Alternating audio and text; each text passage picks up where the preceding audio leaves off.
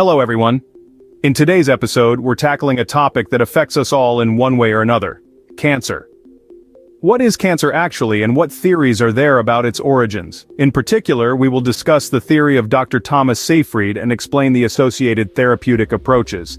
Cancer is a disease caused by uncontrolled growth and proliferation of cells. There are various theories about how cancer develops. A common theory is that cancer arises from genetic changes that affect the growth and division of cells.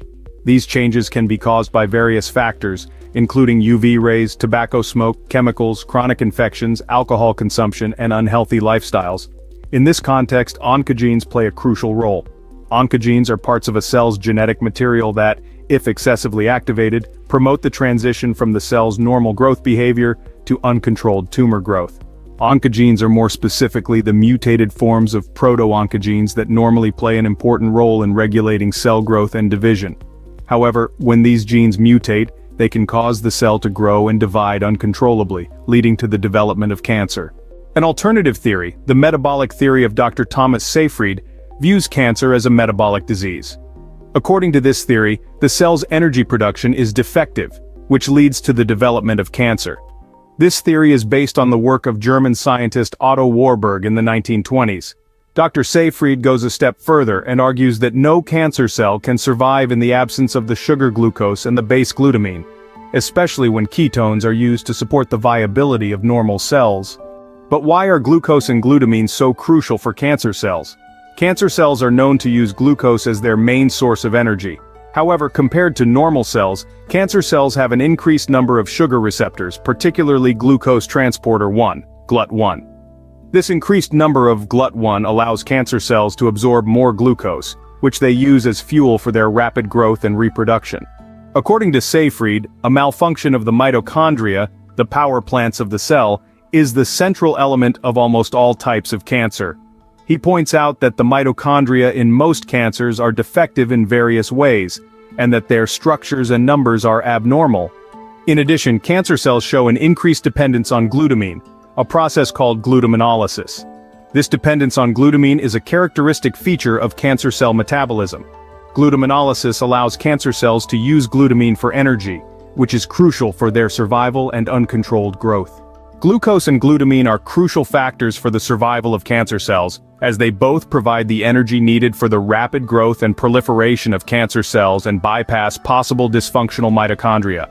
In connection with the metabolic theory of Dr. Seyfried is suggested ketogenic metabolic therapy. This therapy is based on a ketogenic diet, high in fats and low in carbohydrates.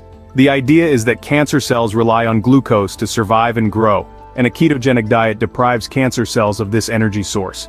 In addition, Dr. Seyfried suggested using drugs to deplete glutamine, another important energy source for cancer cells.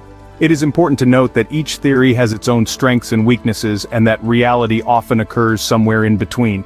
Additionally, it is crucial to understand that the effectiveness of therapy often depends on the specific type of cancer and the stage of the disease. Some studies indicate that mitochondria in certain cancer cells actually exhibit changes that result in altered metabolic activity. However, the assumption that mitochondria are generally defective is not generally accepted. Other researchers emphasize that the role of mitochondria in cancer cells is complex and depends on various factors, including tumor type, genetic background, and microenvironment. These factors can work together to influence how the cancer cells produce energy and multiply. The conventional therapies for cancer include surgery, radiation therapy, and chemotherapy.